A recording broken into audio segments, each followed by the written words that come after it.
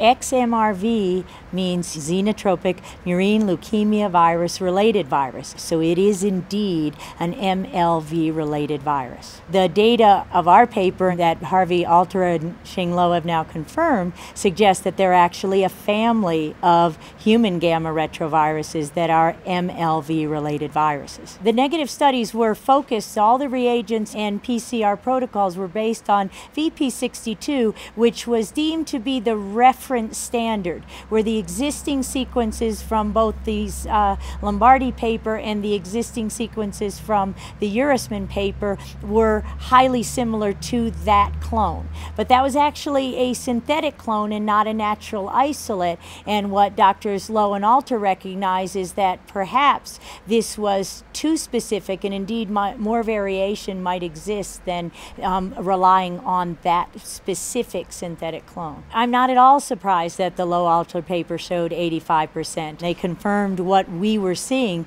because if you actually look at the other methods and the complementary methods, those numbers then approach 85 and 90%, which is what we had been saying publicly after we went back and decoded the samples and found that sometimes PCR negative samples looking at specific XMRV were actually positive, looking at a family of viruses, and actually were P variants. Once and for all, this study puts to rest the idea that contamination had anything to do with any of the evidence shown for human gamma retroviruses in CFS and associated neuroimmune disease.